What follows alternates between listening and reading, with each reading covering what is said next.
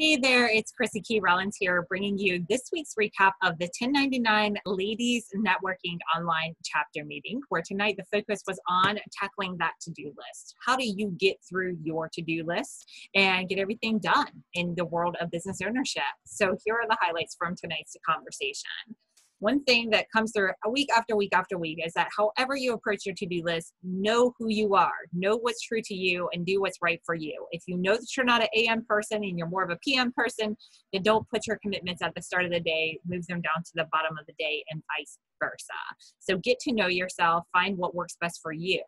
Also, make sure that you include all the tasks that need to get done that aren't the priority, like money exchange tasks. So if you have those, which you do, make sure that you're scheduling those and making that part of your to-do list as well. Also, don't put too many to-do items on your list. Maybe just start with 3 items. Maybe limit it to 7 for both your business and your personal life throughout the day. See how that does for you. Again, be true to yourself. If you find that that's not working, dial it back or scale it up. Find what works for you. We also found that there was a hybrid approach that most business owners like, where we do part digital and part pen to paper. Pen to paper, we get more big vision, map out bigger ideas, and then we use the electronic digital devices to track the daily, to scale things down, and to take it task by task. Everybody liked the fact that you could carry things over in the calendar and that you can invite and share other people with the digital calendar. So definitely check that out if that is something that you're not already utilizing. Also, when setting your schedule and your to-do list, be realistic. Get a solid idea of how long it's going to take you to do the task and make sure that you are putting enough time around it in order to get the task carried through to the end.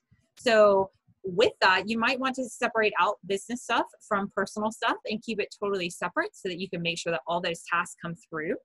And also, you might want to consider building in incentives. Do you have a reward? Do you have a break that you're working to? Do you have some kind of end goal once you actually check through your to-do list? Sometimes that can be motivating and inspiring as well. Also, using color coding in order to have highlighted out and be at a quick glance of what kind of task it is that's on your schedule. And let's see here. Oh, and plan your time out the day before. So get an idea of what to-do list you want to accomplish the day before, check in with your to-do list that morning, see if anything needs to be shifted, and get started on getting it done. If you have more tips on how to tackle your to-do list, what works well for you, if you have questions about how to overcome a struggle that you have with your to-do list, drop them in the comments below. And we invite you to keep this conversation going online over on Facebook at the 1099 Ladies Networking Facebook group. And also visit us online at 1099ladiesnetworking.com to find out about the other chapters that are currently meeting both in person and virtually.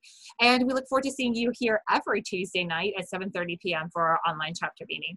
All right, have a great night. Thanks for watching. Bye-bye.